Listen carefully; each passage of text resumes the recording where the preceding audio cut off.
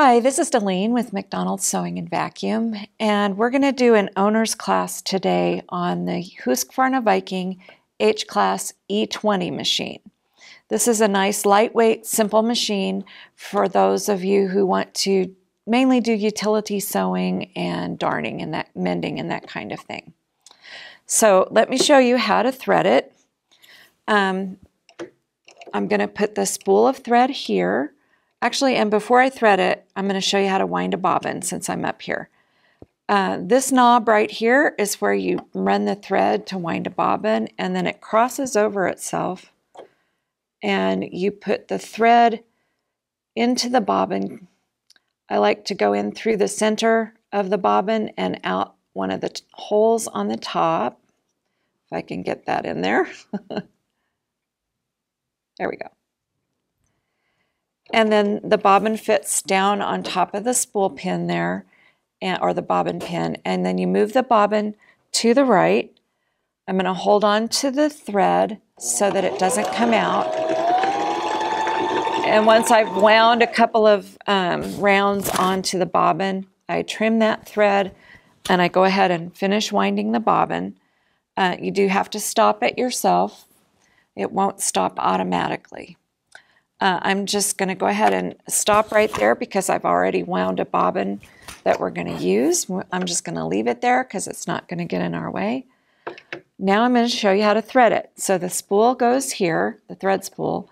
You're going to bring your thread up under this guide here. We don't use the knob to thread it. And then you want to make sure the most important thing when you're threading the machine is when you're threading the top portion, you want to make sure that the foot is up.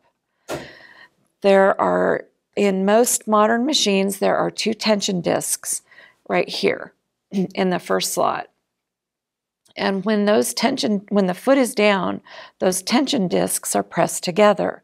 It makes it really difficult to get the thread between those discs. When you have the foot up, there's more room and the thread can just slide right between those tension discs. The tension is very important because that's what helps the machine make the loop with the bobbin thread. Now when I get down to this portion of the machine, I'm going to go ahead and drop the foot down, put the foot down with the lever. That's going to, as you can see now, it's harder for me to pull on that thread because it's clamped in between those tension discs, and it makes it easier for me to thread the machine. Now I'm going to feed it behind this guide, and then there's another guide right here in front of the needle. Oops, so I'm going to feed it through that.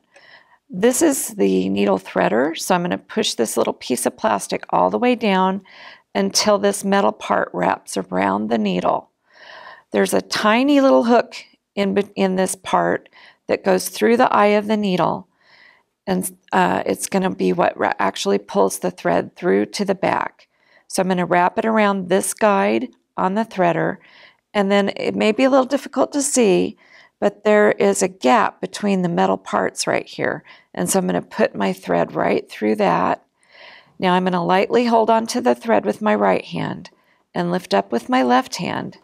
And the threader pulls a loop up through the needle that I want to pull, not from the front, but to the back.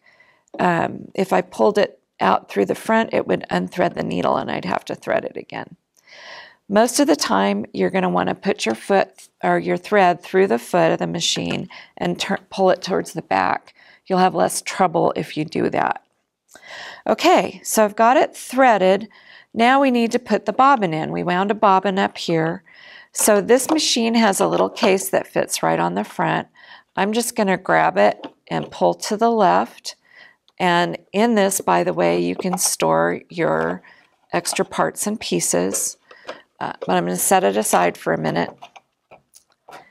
And down here is where your bobbin lives. So there's a little door that you can pull down right here. This is the bobbin case. This is the bobbin right here, and the tension in the case for the bobbin. So I'm going to put my bobbin into the case with the thread going clockwise, or make it look like a 9. That's kind of how I think of it. So you're going to put that bobbin into the case. I'm going to pull it up through this little gap in the bobbin case and then into the tension. You need to make sure you hear it click in or feel it click into that tension there. Again, that's the most important, one of the most important things in putting in a side-loading bobbin like this one. Now the next thing I need to do is fit it into the bobbin assembly down here, and you may or may not be able to see it, but right up here at the top there is a gap, and actually I'm going to show that to you. Normally you wouldn't need to do this, but I'm going to pull this assembly out so that you can see that there's a little indentation there. Now I'm going to put it, and if you ever need to get in and clean your machine, this is the way to do it.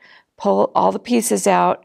We use Q-tips and rubbing alcohol because the rubbing alcohol dries quickly.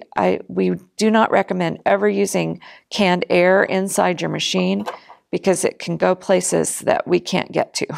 Okay, so I'm going to put this back in, and it just slips in right there. It kind of clicked into place, and these little handles right here come right back up in front of it.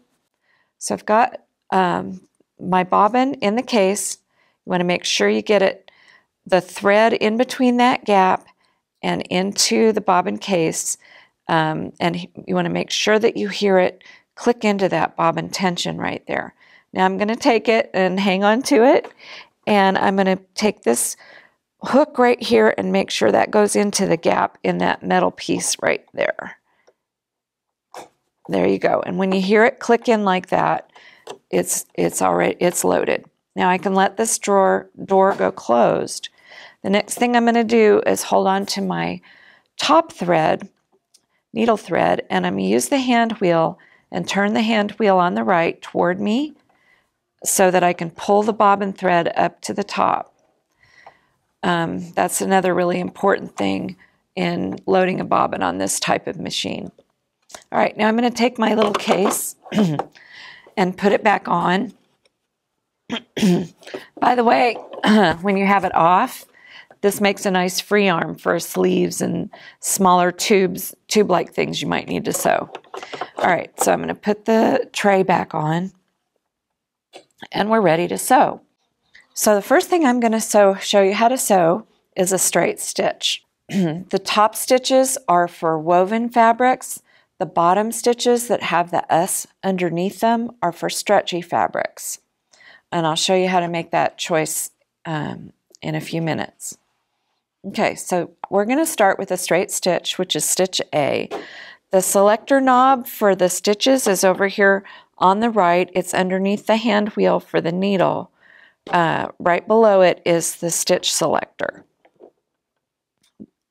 So I've selected A, got my thread ready to go.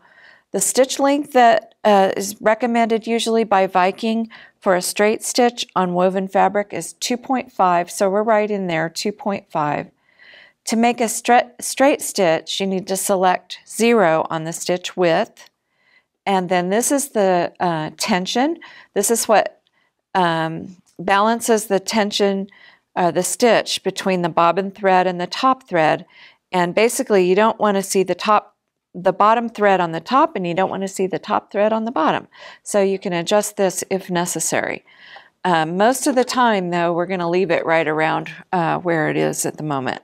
Okay, so next thing is to sew. I'm going to put my fabric under the foot, lower the foot down with the knob or with the lever, and then using the foot control, I'm going to just start sewing.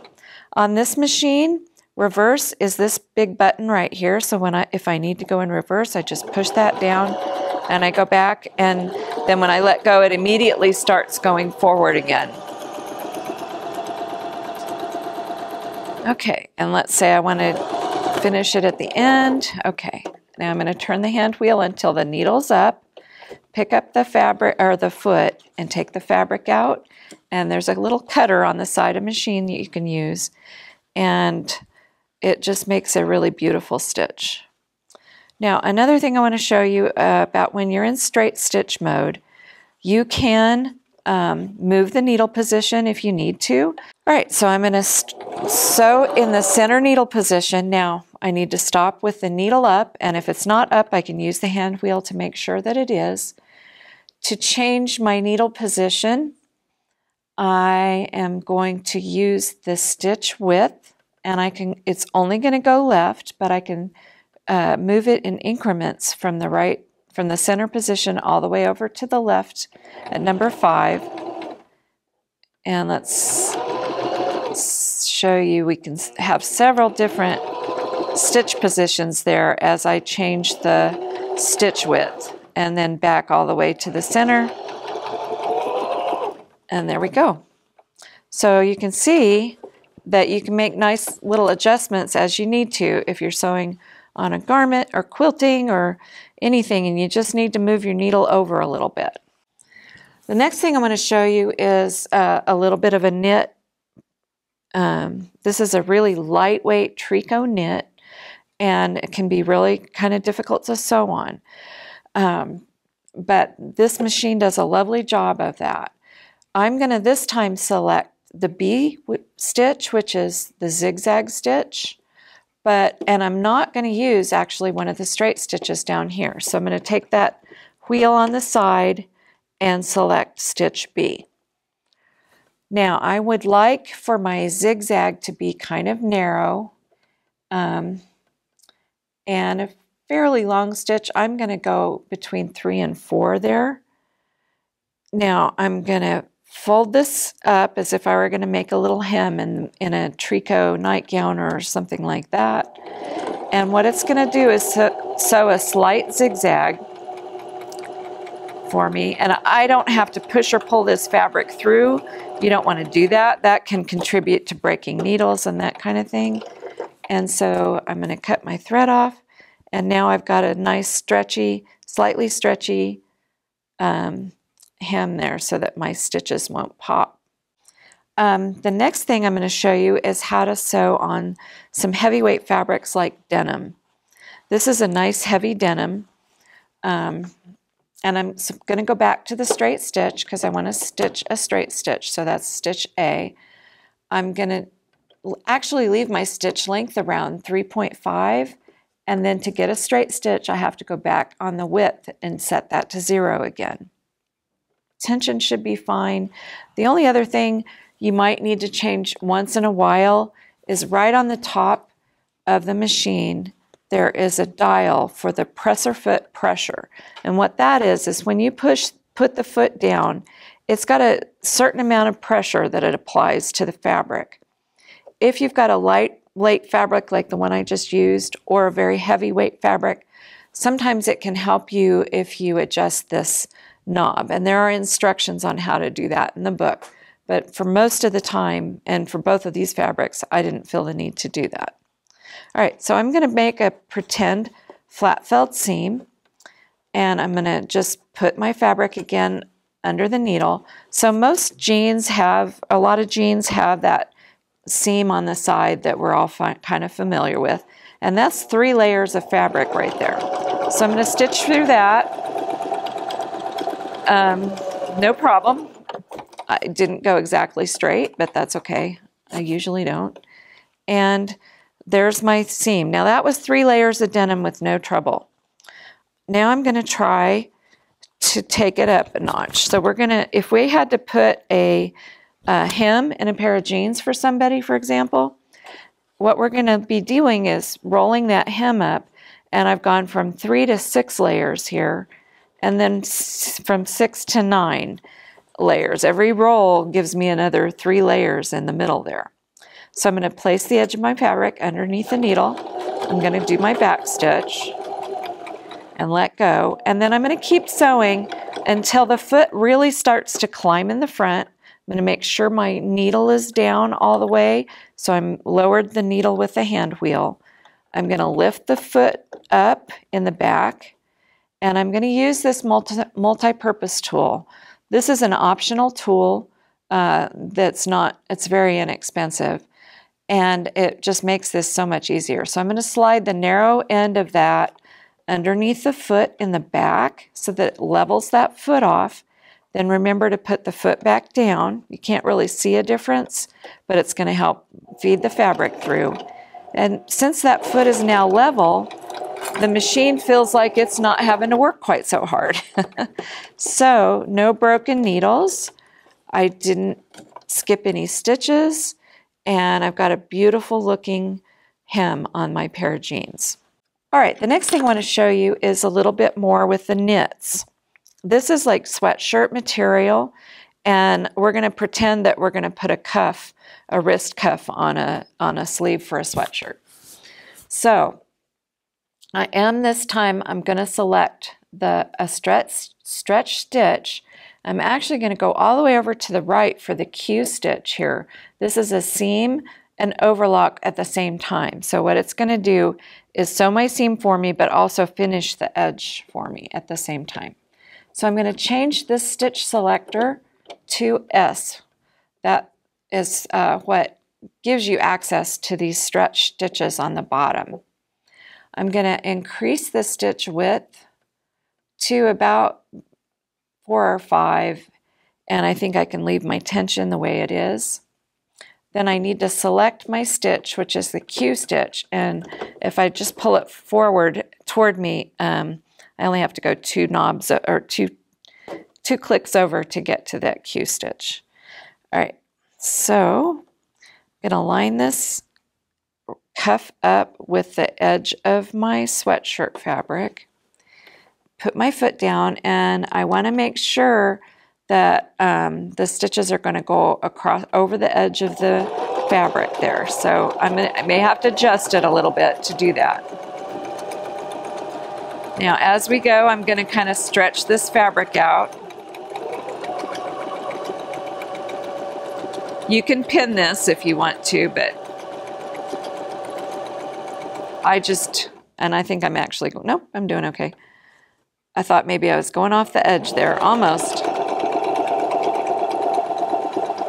All right, so that gives you the idea about that. I'm going to trim that, and there we go. I've got a nice seam. Actually, I did go off the edge there, so that's no horrible thing. I can take a few of those stitches out. They're not too hard to take out, but we've got a nice stretchy seam there. So the next thing I want to show you, this machine has a wonderful one-step buttonhole, and it's really easy to use. So the first thing we're going to do is get out of this stretchy mode, because I'm going to be sewing on a woven fabric again. And so I'm going to move this stitch length knob, and I'm going to put it in the area where the buttonhole shows up. And you can actually adjust the width of the buttonhole by moving the knob so that this little gray dot lines up somewhere within that buttonhole. There's not a huge difference, but you can make some difference. All right, I'm going to keep my stitch a little bit wider, and down here I need to select the buttonhole with my stitch selector. I'm going to put the buttonhole foot on, but before I do, this buttonhole foot has a nice little feature where you can actually put your button right in the foot and clamp it down, and that is going to tell the machine how long to make your buttonhole. And so I'm going to lift the foot up and push that little button in, or that little handle in, and my foot is now securely on there. The last thing I need to do to prepare for this is pull this piece down from the top and gently push it backwards so it clicks back like that. Now I'm ready to sew my buttonhole, I think. Yep, looks like I am. So I'm going to put my fabric under the needle. Now normally I would mark on my fabric where I want my buttonhole to go, but just so you know, I'm going to try to stitch it right in there. So I'm going to line up my needle with where the close end of the buttonhole is going to be, and it's going to stitch backwards first. And using the foot control, start sewing. And what it's going to do is sew backwards first, and then it's going to do the bar tack and come forward, and when you get to the front, you're done with your foot buttonhole. So I'm going to lift the needle up, Pull my buttonhole out and look at that. How easy was that? To do another one, all I have to do is push this little piece back again till it clicks in place, line it up again, put the foot down, and start sewing. And it's going to go backwards first, do the bar tack at the end, come forward, and finish the bar tack in front. Now you can adjust with the stitch width and the stitch length. You can adjust the width and the density of the buttonholes. Mine are kind of open, but that's all there is to a buttonhole. That's really easy, huh? Okay, so now I'm going to push this lever back up now that I'm done with my buttonholes, and I'm going to press the lever on the back of the foot to release the foot, or on the back of the shaft to release the foot. Take the button out of the buttonhole foot and close that up so it'll fit back in my case. Got one more thing I want to show you today, and that's how to sew a blind hem on this machine. The foot that we're going to need is this foot, which is an adjustable foot. I'm going to select my stitch again, which on this machine is the C stitch right there. So we're going to stitch, stitch, stitch, and then the machine's going to reach over and grab a piece of the fold. And that will all make sense here pretty soon. So I'm going to change the stitch selector to C. Okay. I'm going to change the stitch length back to between 2 and 3. Actually, I think I'm going to go 3 to 4. And I'm going to make that around 4, the stitch width. Now, for a blind hem, oh, and put my foot on. So this foot just clamps back on the way the others did. I use the little lever in the back, raise that up, put the bar into the shaft, and then it clamps on and grabs it. Okay. Now, this is the right side of my fabric. So to do a blind hem, I'm going to fold my hem up toward the back side. And then I'm going to take and make a fold so that I can sew on the wrong side, and it's going to reach into this fold and grab a piece of the fabric, but not have a real big visible hem. So what I'm going to do before I start sewing is I'm going to drop the foot down, line the fold up with that white plastic piece, and then I'm going to bring my needle down just to make sure it's only going to grab a little bit. And I think I'm going to make that stitch a little bit less narrow. Yeah, because I only want it to grab just a tiny bit. You can adjust that with the stitch width, but you can also adjust the foot. I'm going to leave the foot adjusted the way it is. So I'm going to lift this back up, pull my thread to the back so I have enough and I don't unthread my needle again. Put the foot down again, so this white piece is right up next to my fold, and I'm going to start sewing, and it's going to reach over and grab a chunk, just a little bite of that fold. Let's see if I can go slowly. So you can see it reach over and grab. It's going to reach over and grab, reach over. And again, you would probably need pins in this. I tend to do these without pins. So that's the back side. Now, when I open that up and flip it to the front, look at that. If I didn't have bright pink thread, you wouldn't even be able to see those stitches. So that's how you do a blind hem on the H-Class E20. You can refer to the manual. They've made a really good manual for this little machine. It's easy to follow and has some great pictures. So for the things that I didn't show you, you can refer to this, or feel free to give us a call or come into the store. We'd be happy to help you. Okay, that's all I have to show you on this machine today. Happy sewing.